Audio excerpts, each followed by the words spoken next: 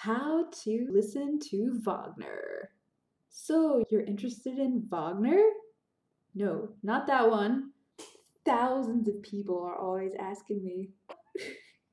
Clearly, you must be an expert because of your cheap anime hair. So tell me, how do I do it? I'm so desperate to listen to Wagner. I just don't know the way. I just don't know the way. Um, this happens all the time. Um, you know, I think because I think because for a lot of people, I think because a lot of people only know Wagner through orchestral excerpts. So when they come and listen to the real Wagner, it sounds totally different. They're just kind of like, what? To them, it just sounds like a bunch of tuneless noise. So I always just thought of Wagner as like, oh yeah, that guy who wrote Ride of the Valkyries and the Wedding March and and then when I heard like proper Wagner for the first time, I was like, wow, this is like the most amazing music that I've ever heard. Like, where has this been all my life? It's like, well, it was right there, but no one ever told me. No one was ever like, go listen to Wagner, you idiot, like the proper Wagner. So if you want to get into Wagner, there are basically two ways, like the easy road or the hard road, I guess. And it basically depends on whether or not your listening comprehension can handle Wagner or not. So a lot of people will say that uh, you need to listen to some of like the easier operas first, and then you sort of work your way up. But in my opinion, like if you're gonna spend 5 hours listening to an opera or something, you might as well, start at the deep end. Like I think some people think you have to go to Wagner University or something in order to be able to understand his operas. But you really don't. Like, it's just music. You just listen to it and you like it or you don't. But again, I say that because that's what I did. Like, the first Wagner opera I listened to was Tristan and Isolde.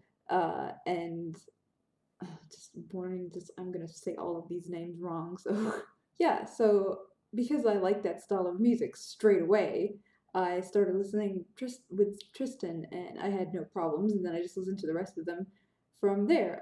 But some people can't do that. So in that case, then you start with an earlier opera. Okay, the reason for this is that Wagner's operas are based around this word that I can't pronounce.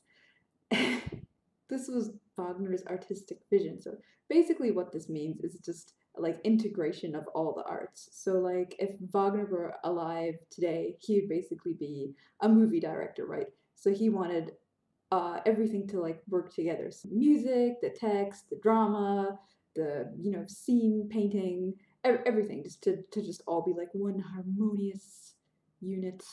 Uh, the more mature an opera is, the more it will be like that philosophy, right? Whereas his earlier operas are more like the other operas of their time periods. Opera originally, um, it was very like segmented, I guess. It's sort of like today with musicals. You know how you have kind of like set pieces. Uh, so so operas will have, a bit of someone talking or someone singing, and then there'll be like soprano aria, and then there'll be a little bit of something, and then there'll be a trio, or it would be written for one specific really amazing soprano or something, so they just wanted to show her off. Something like that. And then the lyrics would be again like today, kind of verse, chorus, and then they would just repeat.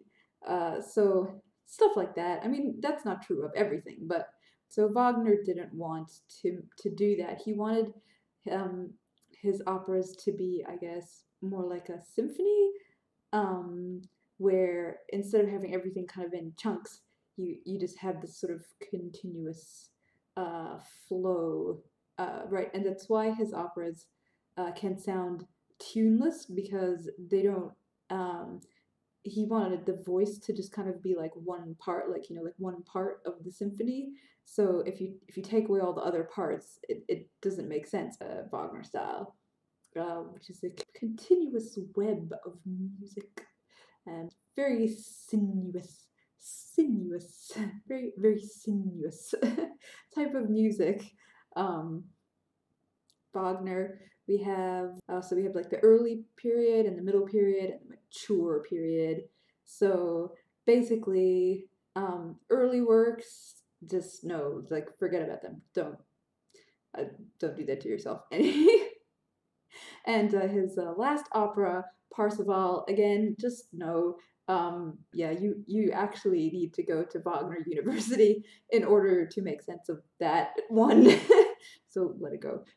Anyway, so basically we're dealing with middle period, which is Tannhäuser, The Flying Dutchman, and Lohengrin, and then mature period is Tristan, the Meistersingers, and the Meistersinger, and the Ring. So if you're gonna go the hard way, I would say start with Tristan or the Ring. Meistersinger is really good, but I think it has more like value if you've heard at least one Wagner opera first. Uh, and the Ring, it kind of takes you through the process as it goes along, so it gets increasingly more intricate as it goes along. People gonna think I'm crazy for just suggesting Wagner noobs just jump straight into the Ring, but like, why not? Why not? Why not? Why not? I'm a rebel. Any um okay, so wait, where am I? The Ring has 4 parts. And it's 16 hours long, so you may be asking, is any of this skippable? A lot of people will say skip Das Rheingold, the Rheingold, because it's kind of like a prelude. Um, uh, you know, and I mean, but I still just think if you're gonna listen to the Ring, like you should just like listen. You should just do it. Just do it. Just do it. The early operas, you can start with any one of them, really. It doesn't really matter. A lot of people like Lohengrin. Um, for a lot of people, that's like their gateway Wagner. I think because it's probably the one that has the best balance between the old style and the new style. Like for people who don't like the later operas, Lohengrin tends to be their favorite overall as well. So yeah. Okay.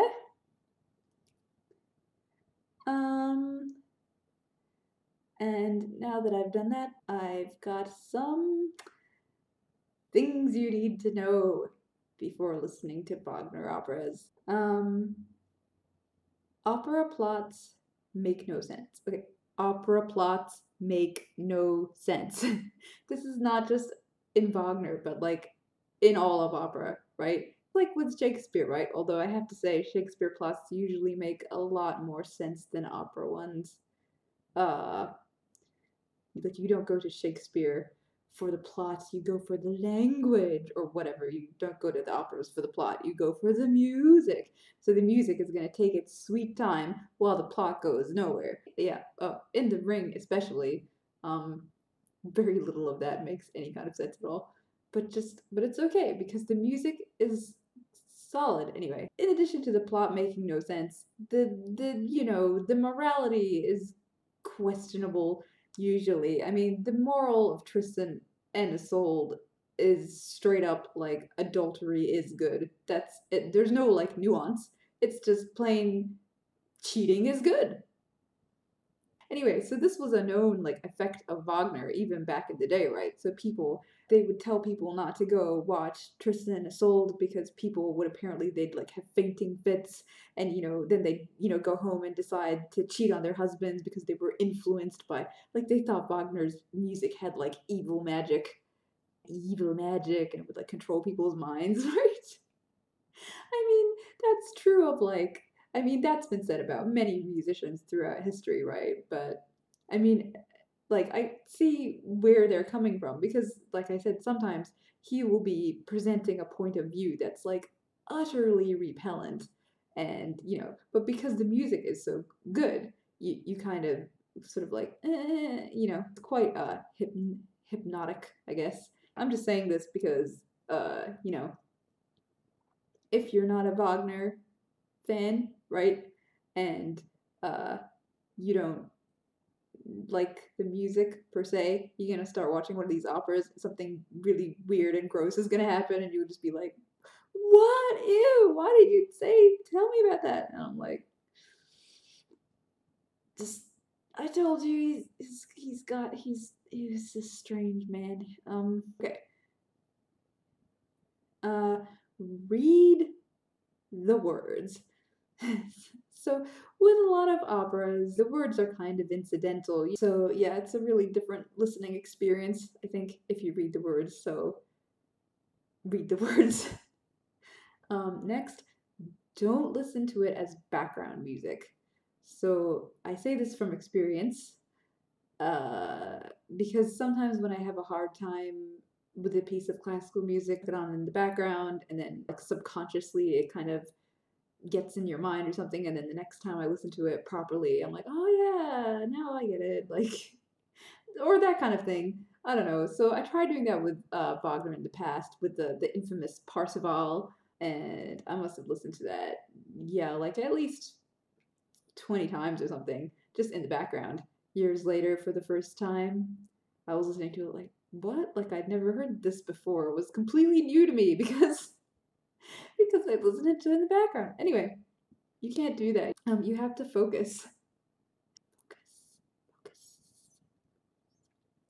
This is not true of all music. Again, some music, in fact, a lot of music is great for background stuff. A thing is leitmotifs, leitmotifs, leitmotifs, late leitmotifs, leitmotifs, leitmotifs. I'm not sure that this word was actually used by Wagner, but it's become pretty synonymous with his name. That's redundant. Pretty much everyone else does now, right? Um, I'm gonna call them motives or themes because I'm a rebel. So, uh, these are like little musical bits and pieces which represent certain things or ideas. So you might have one that represents uh, like a sword or a tree or something like that. Well, see, like, okay, normally uh, the musician can express certain feelings like sadness and regret and whatever, right? But to express a specific concept like a sword or a tree, you can't really do it. So because Wagner's operas, they lost that traditional structure, he needed something else to kind of bind everything together, and that's why he used this system